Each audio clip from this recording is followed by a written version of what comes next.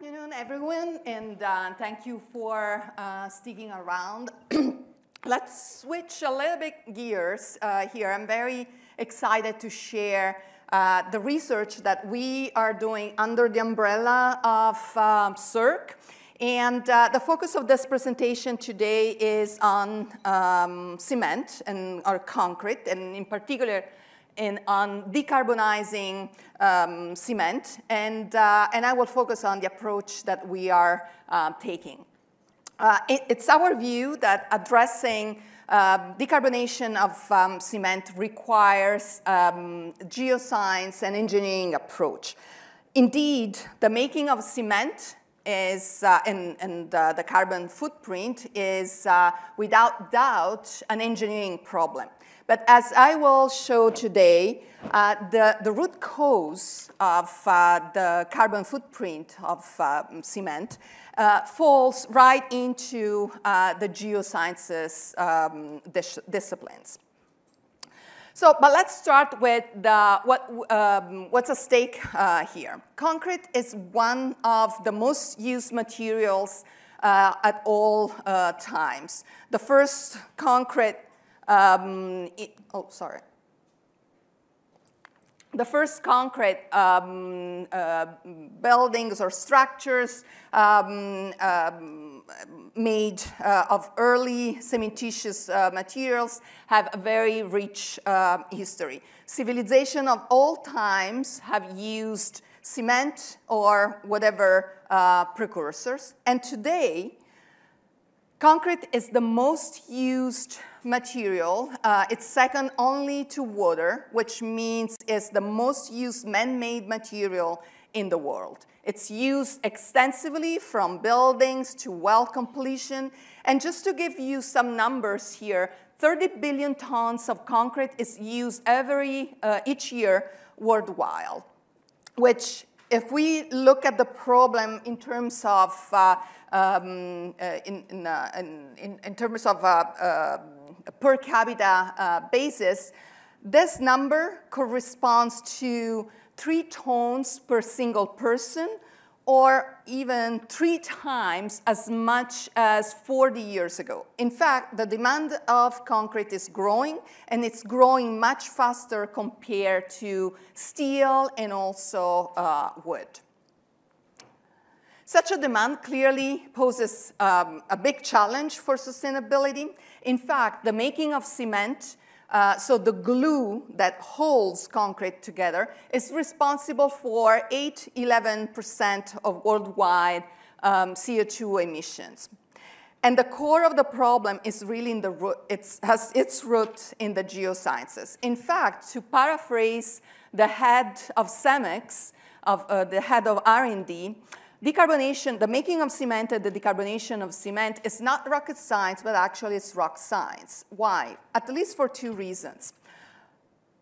Cement manufacturing really starts with carbonate rocks, with limestones, which are made of calcium carbonate or calcite. The rock is thermally decomposed through a process called calcination to produce lime. Calcination is a high-temperature process that requires the use of energy. Generally, the energy comes from fossil fuels. However, the use of the energy from fossil fuels is responsible only for 25%, 30% of the emissions. Here, I'm not calculating the emissions that come from the transport. But then, it's really through calcination that the molecule of calcite is broken into calcium oxide, also known as quicklime, and then CO2. And it's truly the breaking down of these molecules that contributes to the majority of the CO2. We are talking about 65%, 70% of the emissions. Then calcium oxide is mixed with aluminosilicates and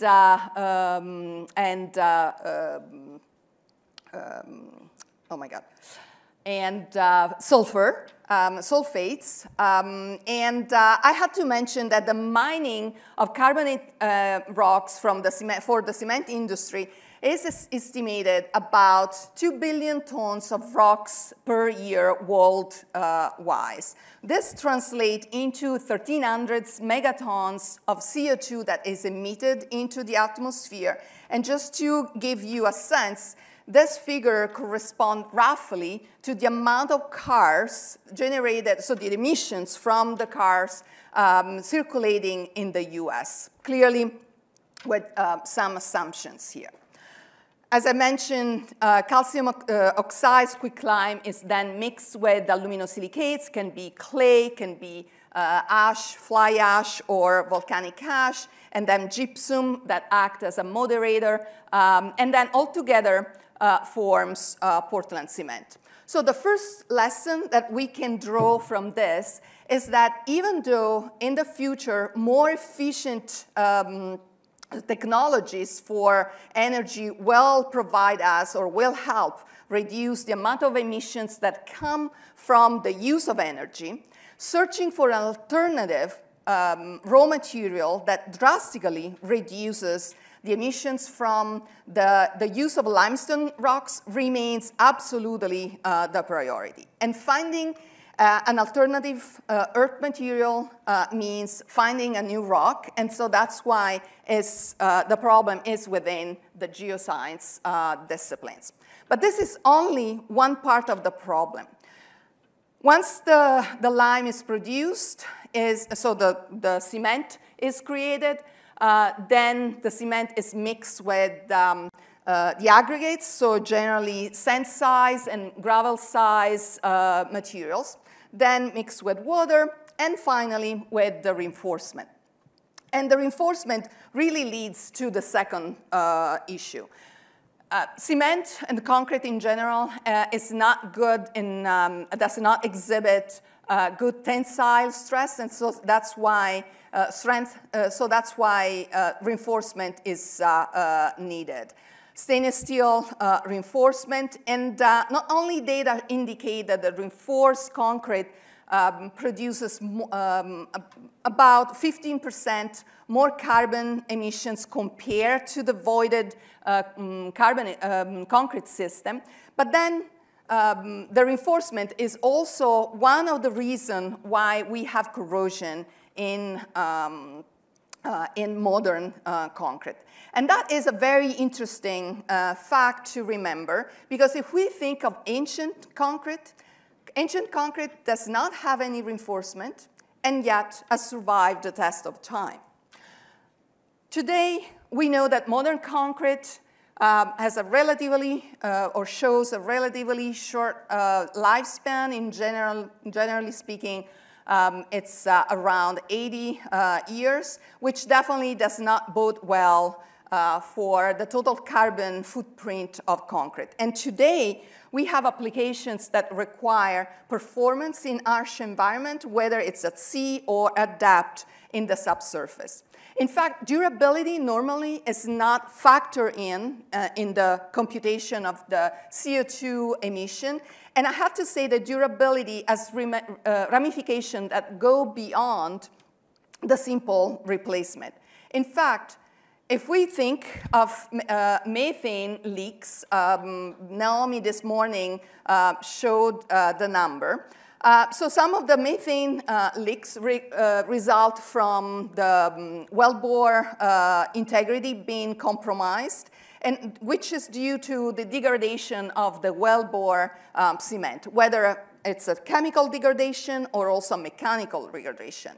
So the second lesson learned here is that we definitely need to explore different solutions for increasing the durability of cement and concrete, of course, and also the serviceability, especially for those applications that require performance in harsh environment. And so we need to understand how to include a different type of reinforcement, that it's not a large-scale reinforcement, for example, from stainless steel. So before focusing on the technology and the research that we are doing, let's also give a look at the current approaches, how people are tackling this problem so far. The first approach is carbon upcycling. Carbon upcycling clearly uses or captures the CO2 from the making of the lime, then reject the CO2 into the fresh slurry, and transforms supercritical CO2 back into solid carbonate minerals. However, what are the limitations or the problems here? Clearly, the entire manufacturing chain needs to be changed. There are also high costs to change the manufacturing chain. This approach is limited to precast, because if you want to inject CO2, supercritical CO2, you need vessels, so it's just the precast. But then, and this is something that not many people talk about, and so it's really the perspective from the geoscience. The fact that this solution or this approach creates carbonate minerals, we know that carbonate minerals or calcite in general is a brittle mineral and also very prone to dissolution. So this will not really help the durability that the final product. Let's think, for example, we know that shales are more prone to be fracked if more carbonate minerals or calcite is present. So frackability of shales goes up if there are more minerals like carbonates. The second approach that is being considered is making cement blends. Portland cement is very high in calcium content because it comes from the making of lime. But then if you want to reduce the lime, you have to put in new chemicals that form new cementitious materials. One of these are alkaline solutions, which are actually both calcium hydroxide and sodium hydroxides. And this forms really the basis for alkali-activated cements or geopolymers, which are called geopolymers in chemistry. But actually, they resemble, and that's why the use of this name, they resemble very closely the minerals that form in nature. Our technology and our research really sits in the middle between the making of the Portland cement and the making of alkali-activated cement. In particular, we are using a geomimetic approach. As with biomimetics, which has brought us many transformative materials from Velcro to adhesives that are inspired by the gecko skin, we are harnessing structures and also processes that mimic how rocks, and in particular rock cement, is making. And so this includes a new rock composition that does not, as we will see, does not have the carbon ion, and also looking how to reinforce the binder and also the cementitious, the supplementary cementitious materials at the nanoscale. So here's the basic concept. Certain rocks are not that different from concrete, and including Roman concrete.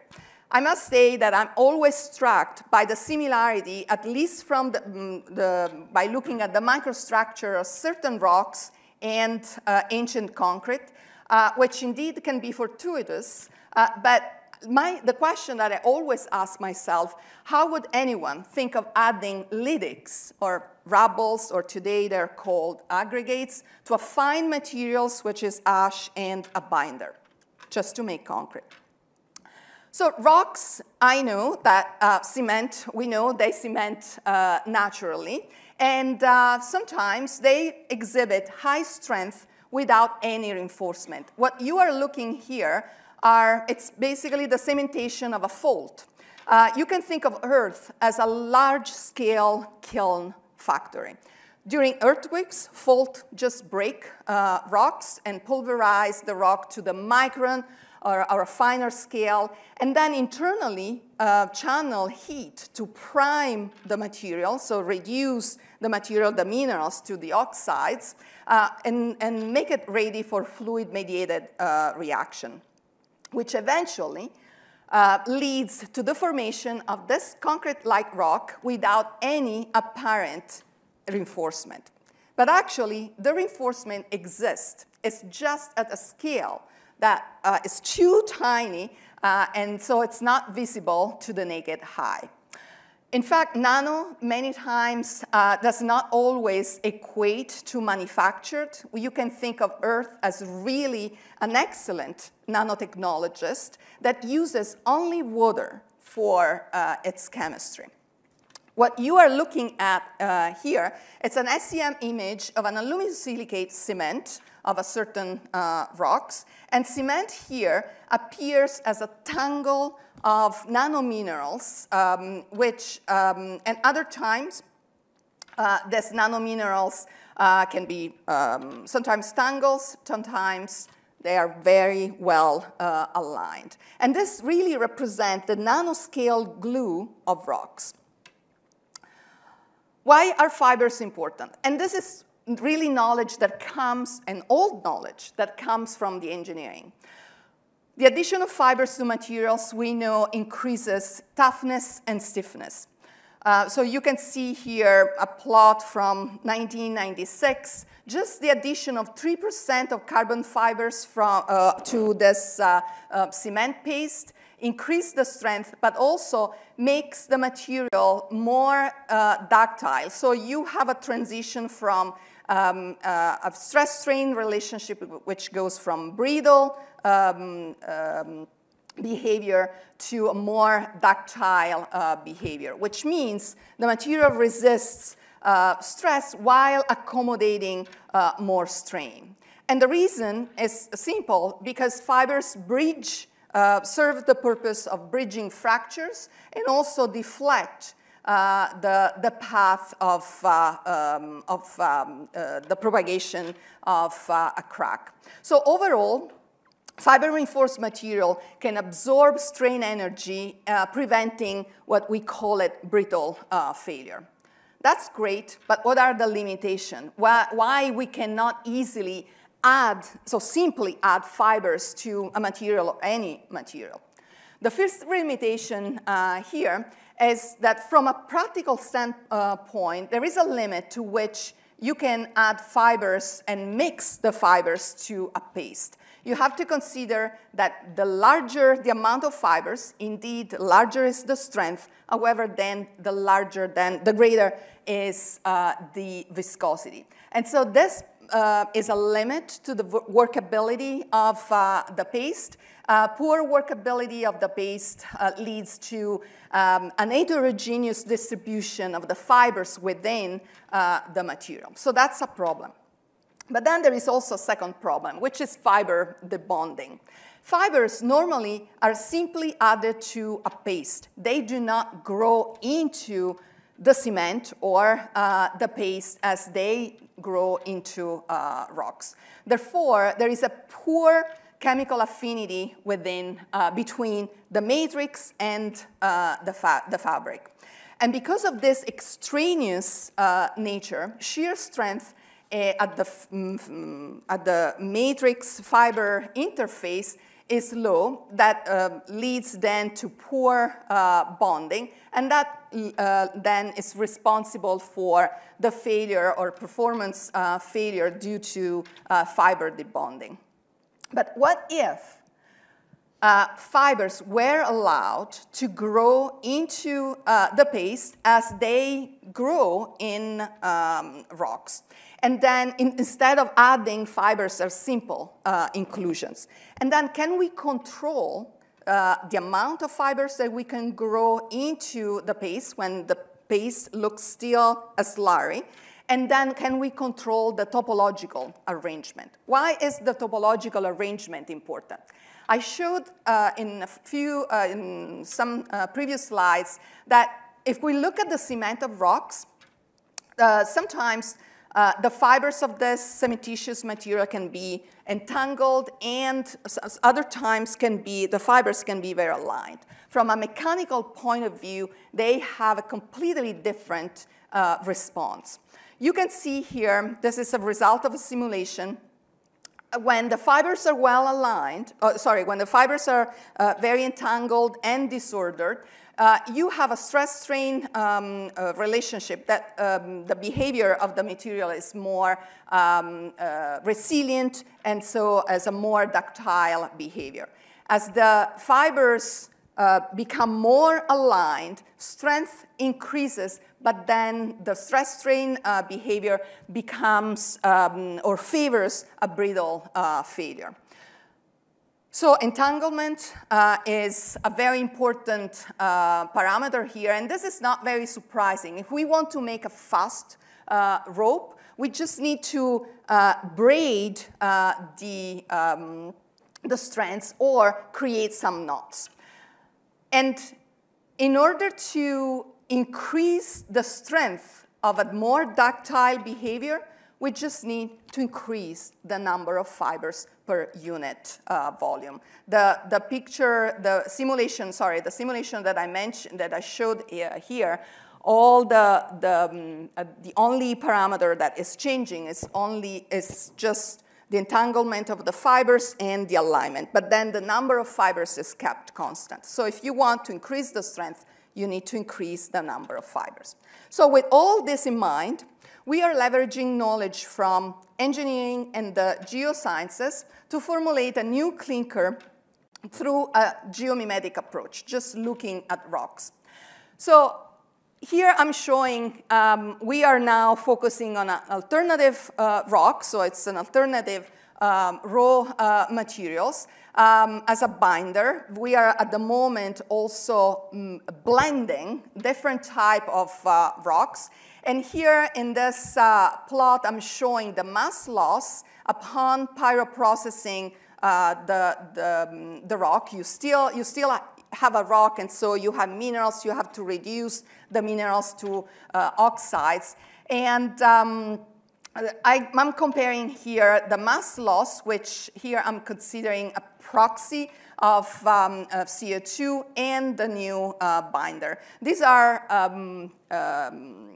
experiments that I did during the pandemic in my garage, I had to say. And so I didn't have a spectrometer, but definitely the mass loss, it's very low. So the new rock and the new rock blend actually allows a drastic reduction of CO2 emissions upon calcination. And the reason why this rock is a volcanic rock, so nature has done the job for us, does not have any carbon ion. Then we are using this alternative material to grow fibers in the lab. These are really the first fibers we grew in the lab for a completely different application. Here you can see more SEM images of what we are doing in my lab. And actually, I was very excited when I saw this picture, because you can see fibers literally sprouting from the binder, from the cementitious materials, as it were a living creature.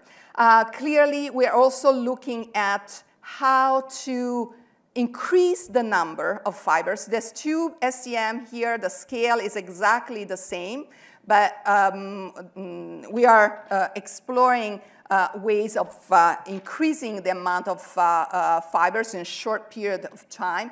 And clearly, we're also looking at the entanglement, how to make fibers long enough so that they resemble more and more as polymers, or geopolymers, but then how to make them entangled. So in conclusion, I hope that I convince you that the cement decarbonation is as much an engineering as a geoscience challenging. And so this, in my opinion, this partnership is very crucial to start cross-pollinating and also leveraging knowledge across the engineering, and also the geoscience community. I like to here acknowledge my co-PIs, Alberto Saleo, who is the chair of material science, and also Matteo Carniello, who is an assistant professor in chemical engineering. So again, and clearly the students who are working on that comes from two different disciplines. Here, the main take-home messages.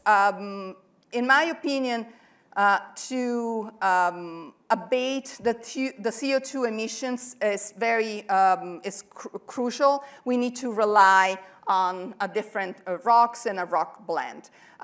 Because of this partnership, we are used to say it takes two to tango, but it's actually, in this case, it takes two to tango. So as I mentioned, we are relying on a natural rock blend that provides a sustainable binder precursor. We have shown that the CO2 emissions, there is a drastic reduction in CO2 emission.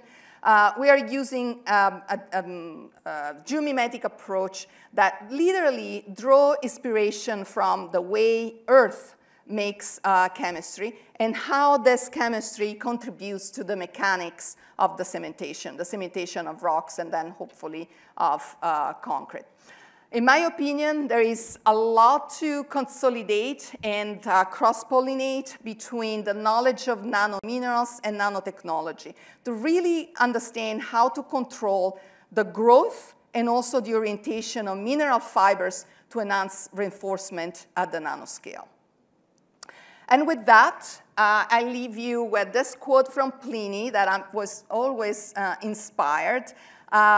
Nature, we need to look at nature, but we also need to look at very small designs. We have now the technology, and we can learn and we can look how really Earth makes its chemistry.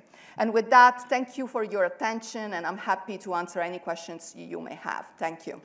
Lovely, thanks, Tiziana. So this volcanic rock, you didn't tell us what it was. Is it a magnesiosilicate? I mean, is it aluminosilicate, or is it more the magnesium iron version? No, absolutely. So this is a rock that is called a calc-alkaline rock. So it contains naturally both the calcium component and the alkaline component. And it's a rock that outcrops and forms in many places of the world.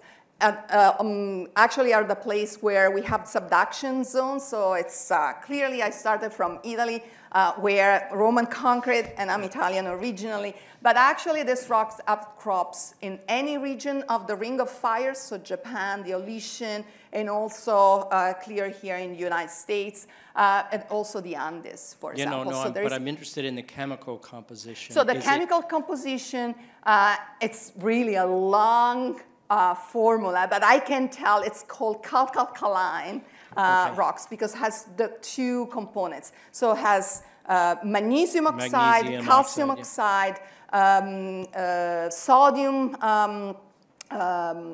silicates, and potassium silicates. In fact, normally the type of volcanism where this rocks is created is referred in our community as ultrapotassic volcanism, which is typical of the subduction zones.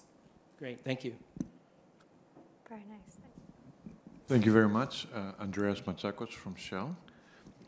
Is this presentation indicating that, therefore, we could reduce the amount of limestone being used as a raw material and then replace it with other aluminosilicates already found in nature in abundant quantity, and therefore they will not require high CO2 chemical emissions and fuel emissions? Yes. That's a game changer. And I had to say, if you look at Roman concrete, and so it really was when, actually I started from a rock that I was interested for a completely different reason. It's a rock in a volcanic region in Italy. It's the same region where Roman concrete was engineered. And the rock exhibits high strength, but also is able to withstand high strain. And then from there, I start looking at Roman concrete. If you look at Roman concrete, normally the recipe, at least the one that's been passed on to us, the recipe says mix volcanic ash with a binder, and I will go back to the binder, and some rubbles. Then if you look at the binder, today people believe it's limestone because that's what, it's the recipe that has been passed on to us.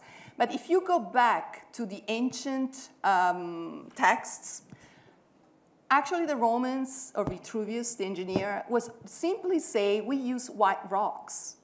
They didn't say that, which then definitely over time has been translated as limestone, because limestone is white, but there are many other rocks that are white.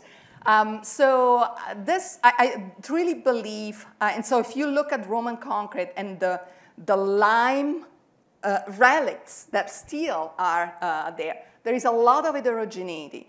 If you look at Roman concrete, for example, in the Israel region, Caesarea, definitely the lime comes from limestone. You see fossils inside, so it could be just limestone. Besides, the composition is pure calcium oxide.